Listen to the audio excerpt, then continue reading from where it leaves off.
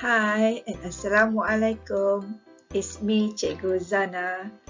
This video is the continuation on graphing functions using transformation that was taught in the AYU Free Online Tuition class. To those who have missed the class, don't worry. I have shared the class link given in the description below.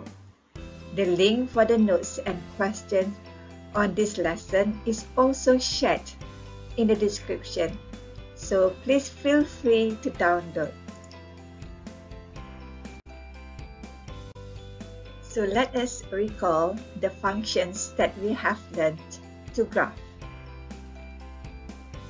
The functions are cubic functions, the radical functions, the rational functions, and functions of the form modulus f of x. So in this video, we will learn how to apply the transformation rule to graph the exponential functions, the logarithmic functions, and lastly, the modulus functions. But before that, I wish to clarify the correct function for graph B. If all of you remember, when I asked which is the correct graph for the function gx equal 1 plus square root x plus 3, most of you have answered graph A. Well done. Then this is followed by another question: who can write the correct function for graph B? So the correct answer is gx equal 1 plus square root 3 minus x. Now let us carry out the transformation based on this function to confirm that the answer is correct. So here is the parent function. Negative indicates that we reflect the graph horizontally across the y-axis. Then we shift the graph 3 units to the right.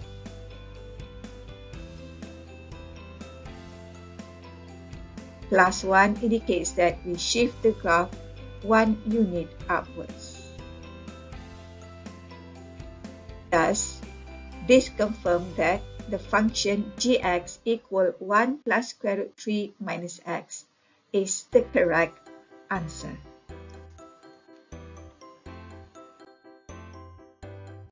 Okay, let's learn how to graph the exponential function.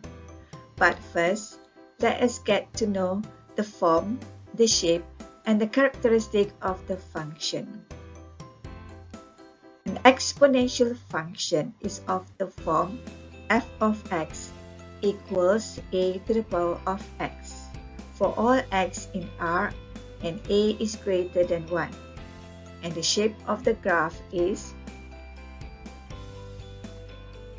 and observe that for all x in R, f of x is always positive, or f of x is greater than 0. This indicates that the x-axis, or y equals 0, is the horizontal asymptote. And as x increases, a to the power of x also increases, but at a faster rate. When x is 0, f of x is 1. And the end behavior here, as x approaches negative infinity, a to the power of x approaches 0. The function is neither odd nor even. And the domain is for all x in the real numbers. And the range is y such that y is greater than 0.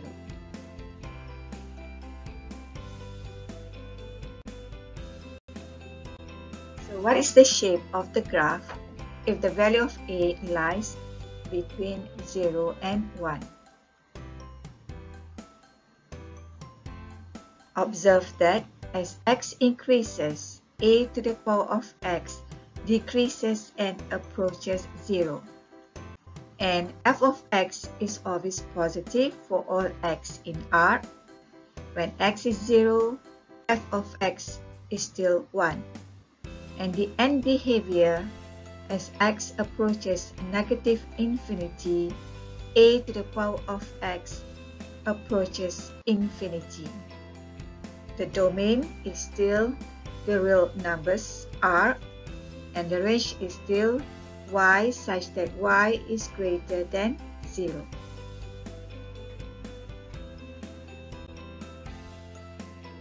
Here is the transformation rule for the exponential graph. Observe the form of the exponential function. A is the vertical stretch or compression. When the value of A is greater than 1, the graph is stretched. When A is a fraction, the graph is compressed. When A is negative, the graph is flipped upside down. B is the horizontal stretch or compression. When B is greater than 1, the graph is compressed. When B is a fraction, the graph is stretched. When B is negative, the graph is flipped left-right. C is the horizontal shift. When C is negative, the graph is shifted to the right. When C is positive, the graph is shifted to the left. D is the vertical shifting.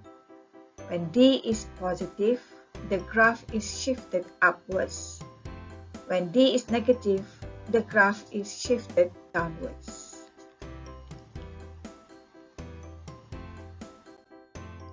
Here is another method to transform the exponential graphs. The transformation for A, B, and D are the same. But observe the expression bx plus c, it is grouped together. Thus, the horizontal shifting is obtained by equating bx plus c to 0. If x is a negative c over b, we shift the graph to the left. If x is c over b, we shift the graph to the right.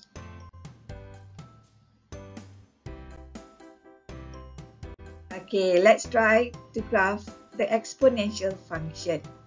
Take note, the exponential function can also be to any base, not necessarily to base e. It can be any value greater than 1.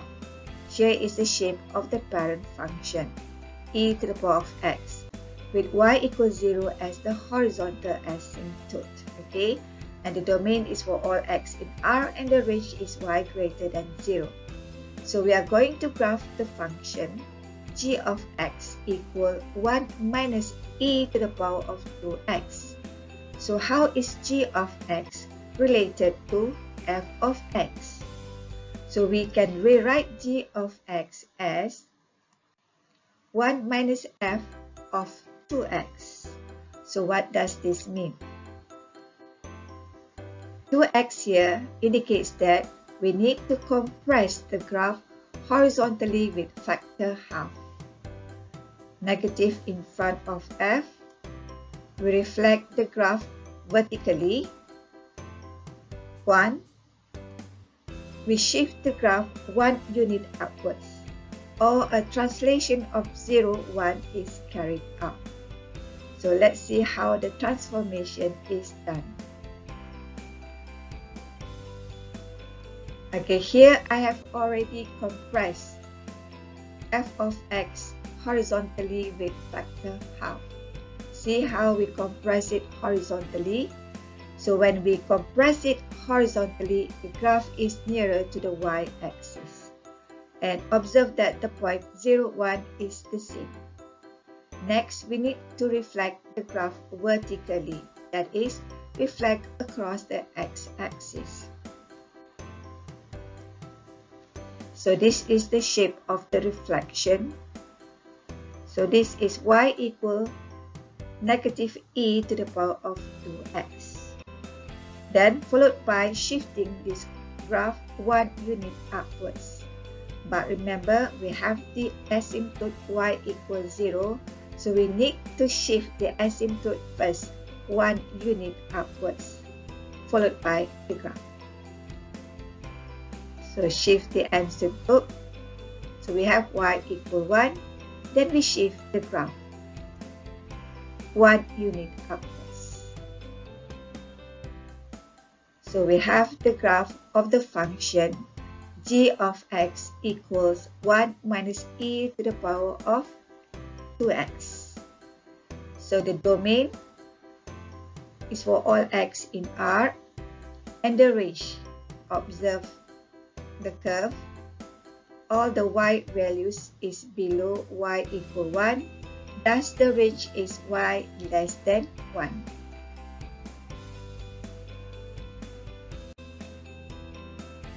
The second function that we are going to graph is g of x equals 2e to the power of negative x minus 3. And the relationship between g of x and f of x is 2f of negative x minus 3. The 2 in front of f indicates that we need to stretch the graph vertically with factor 2. Negative x in brackets indicates that we need to reflect the graph horizontally. Negative 3 at the back here indicates that we need to shift the graph 3 units downwards, or we carry out the translation 0, negative 3. So let us see how the transformation is carried out. So we have here the parent function e to the power of x. So now we're going to stretch the graph vertically with factor 2. See how the graph is stretched? The point 0, 1 is stretched to 0, 2. So we have the curve y equal 2e to the power of x. Next, we need to reflect the graph horizontally across the y-axis. So we have y equal 2e to the power of negative x. Okay, the last transformation is to shift the curve 3 units downwards. But first, we have to shift the asymptote, y equals 0. So here, this is the asymptote, y equal negative 3. Then we shift the graph 3 units downwards. Observe the y-intercept here, 0, 2. When you shift it, it becomes 0, negative 1. And you are encouraged to find the x-intercept 2, negative ln 3 over 2. Thus, we have the graph of the function gx equal 2e to the power of negative x minus 3. The domain is for all x in R. The range is y greater than negative 3.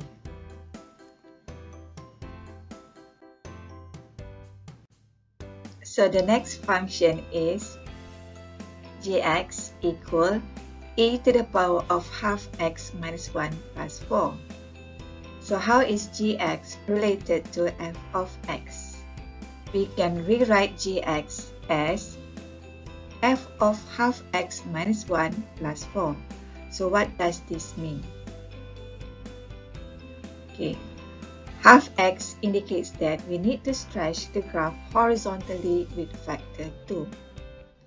Next, we equate half x minus 1 to 0. We have x equal 2. So this indicates that we need to shift the graph 2 units to the right. Plus 4 means that we need to shift the graph 4 units upwards. Or we translate the graph to 4. So let's see how the transformation is done.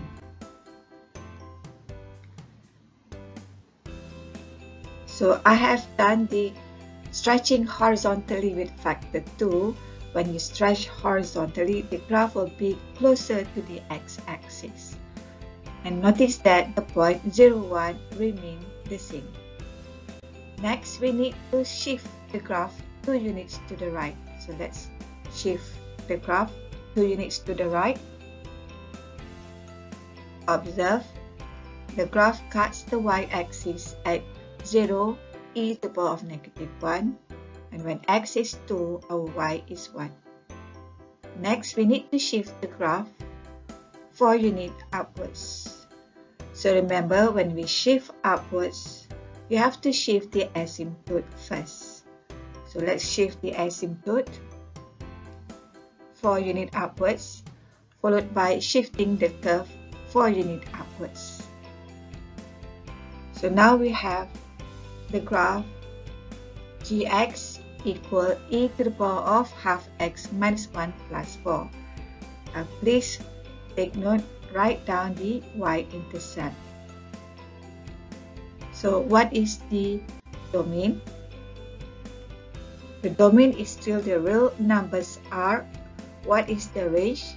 Observe here, the curve is greater than 4, so the range is y greater than 4.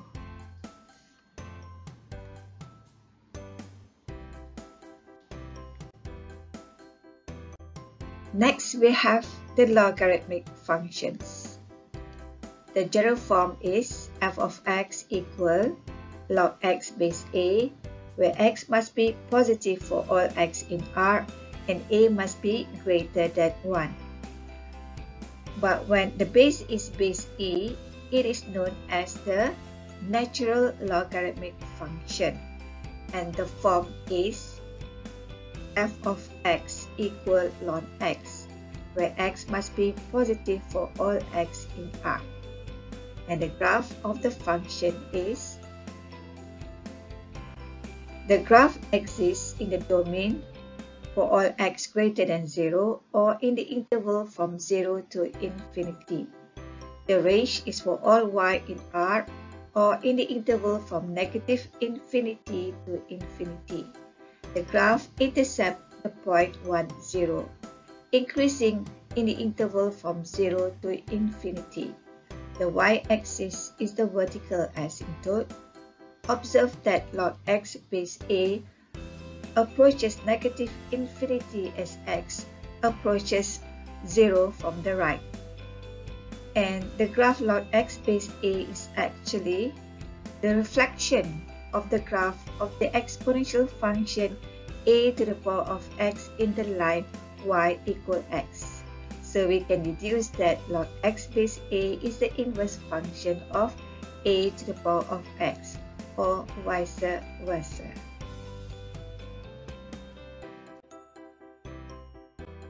The rule of the transformation of logarithmic function graphs are as follows. Observe the general form of the logarithmic function.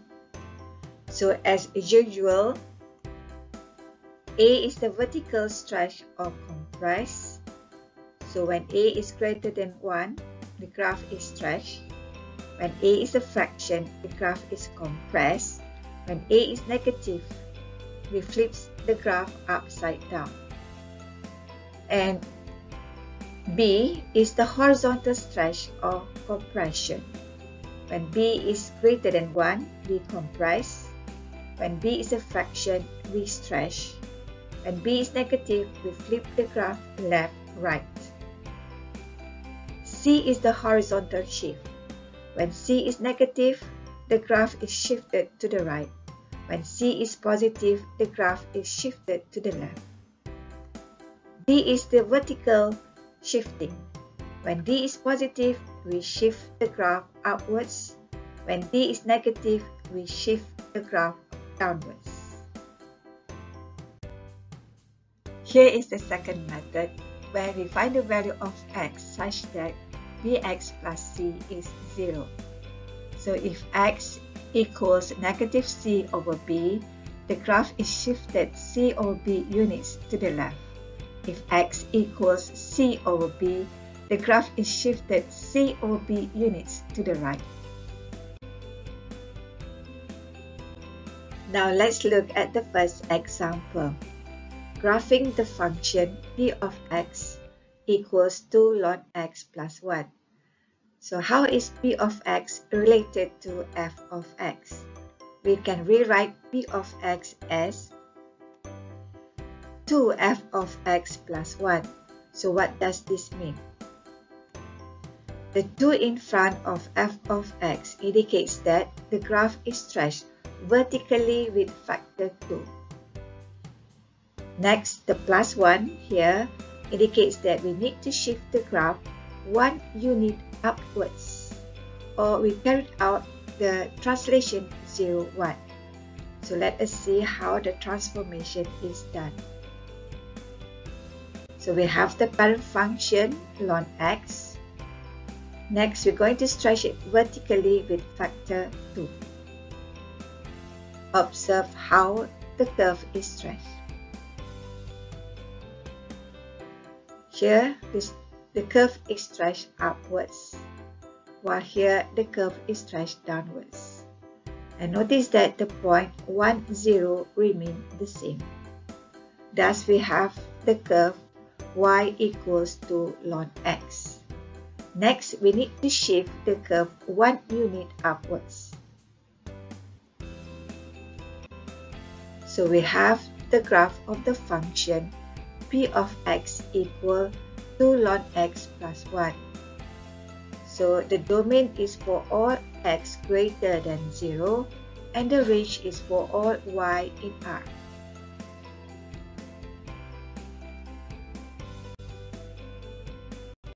Let's graph the function g of x equals 2 minus ln in brackets x minus 1. So how is g of x related to f of x? We can rewrite g of x as negative f of x minus 1 plus 2. So what does this mean? The negative in front of f indicates that we need to reflect the graph vertically. Next, x minus 1 is in the bracket, so grouped together, so we equate x minus 1 to 0. So we have x equal 1. So this means that we have to shift the graph 1 unit to the right.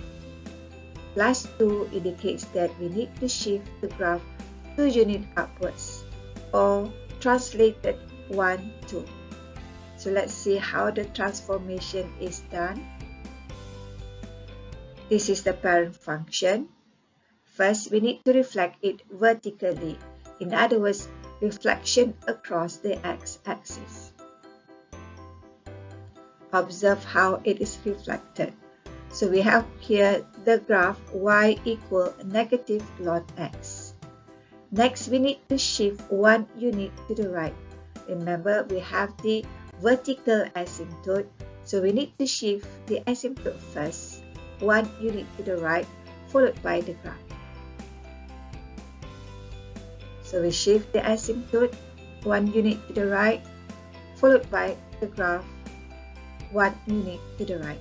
So now we have y equal negative ln x minus 1. So next, we need to shift it 2 units upwards.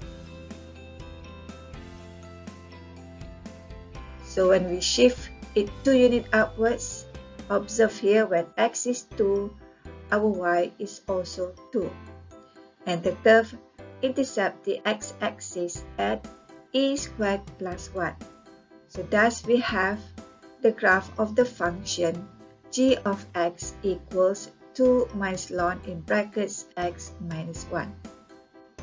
So the domain is for x such that x must be greater than 1. Okay. And the range is for all y in R.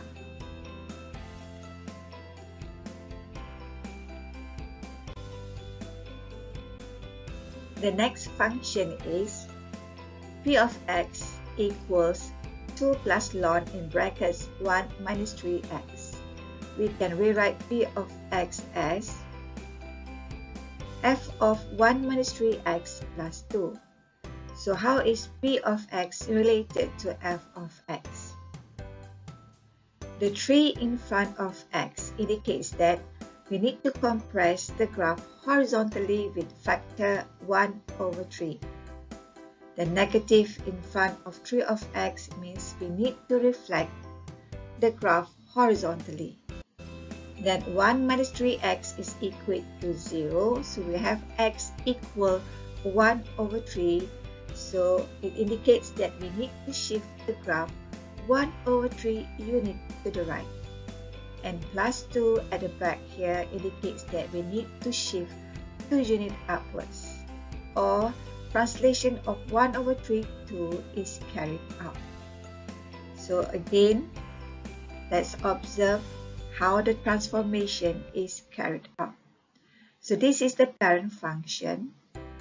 So first we need to compress the graph horizontally with factor 1/3. So observe how the graph is compressed. So when the graph is compressed horizontally, the graph is nearer to the y-axis. So here we have y equal ln 3x and intercept at x 1/3. Next, we need to reflect the graph horizontally, that is across the y-axis. So we have here y equal ln in brackets negative 3x. Next, we need to shift 1/3 units to the right. So first, we must shift the asymptote 1/3 units to the right, followed by the curve. Shifting the asymptote 1/3 to the right, followed by the curve y equals ln 1 minus 3x. Next, we need to shift vertically or upwards 2 units. So we have here the graph of the function p of x equal 2 plus ln in brackets 1 minus 3x. So the domain is x less than 1/3 and the range is y in R. So our last function is the modulus function. The general form is f of x equal modulus x. Observe the shape of the modulus function is a V shape. The domain is for all x in R and the range is for all y greater equal 0. So it has a minimum point 0, 0, intercept at 0, 0, decreasing for all x less than 0, and increasing for all x greater than 0. So the end behavior of the curve, as x tends to negative infinity, f of x tends to infinity. As x tends to infinity, f of x tends to infinity. So it is an even function. What does we mean by even function? When you reflect the graph horizontally, the shape remains the same.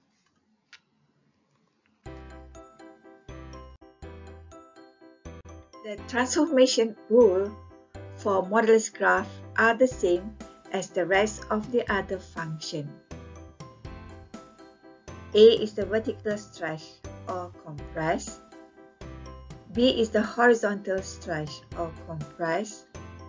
C is the horizontal shifting. And D is the vertical shifting. Here is the second method where we find the value of x such that bx plus c is 0. So if x equals negative c over b, the graph is shifted c over b units to the left. If x equals c over b, the graph is shifted c over b units to the right.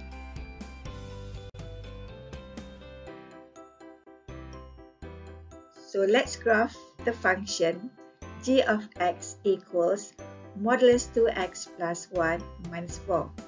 We can rewrite this as f of 2x plus 1 minus 4. So how is gx related to f of x? The 2 in front of x indicates that the graph is compressed horizontally with factor half. Then we equate 2x plus 1 equals 0. So we have x equal negative half. So what does this mean? The graph is shifted half unit to the left. Minus 4 indicates that we need to shift 4 units downwards, or a translation of -1, -4 is carried out. So let's see how the transformation is done. So this is the parent function. So first we need to compress it horizontally. So when we compress it horizontally, the graph is nearer to the y-axis. So we have here the graph y equal modulus 2x. Next, we need to shift the graph half unit to the left.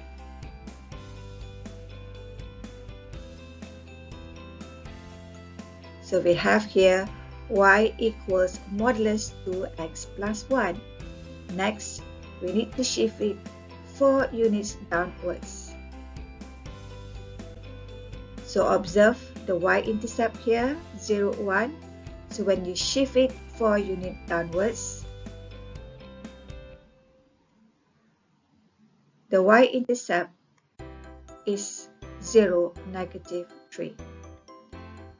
And make sure you label the x-intercept. So we have here -5/2 and 3/2. So this is the graph of the function g of x equals modulus 2x plus 1 minus 4. So the domain is x in R and the range is y greater equals -4.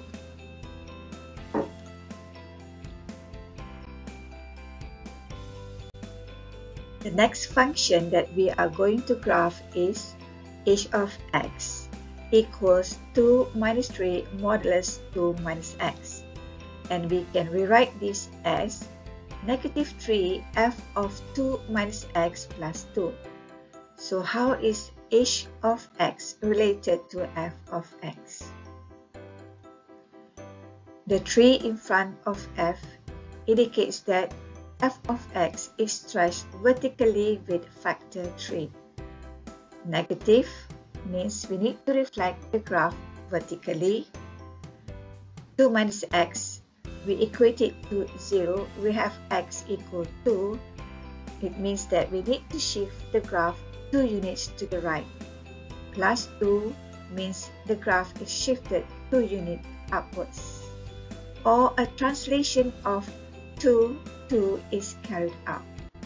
So observe how the transformation is carried out. So here we have the parent function.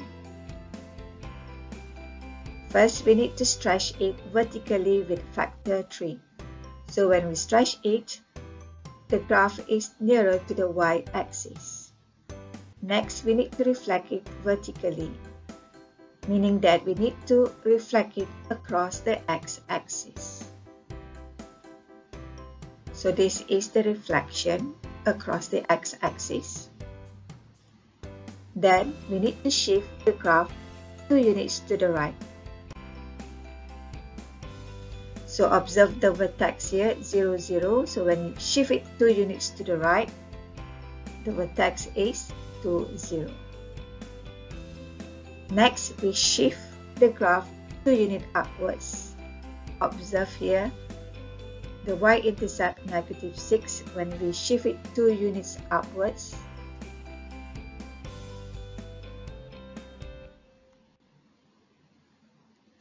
The y-intercept becomes -4, the vertex becomes 2, 2.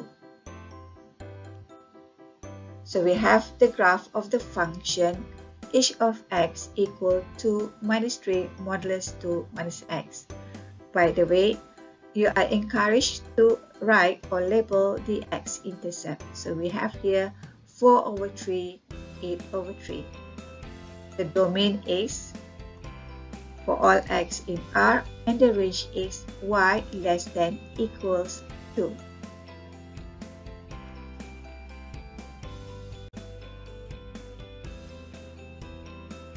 We have reached the end of the lesson.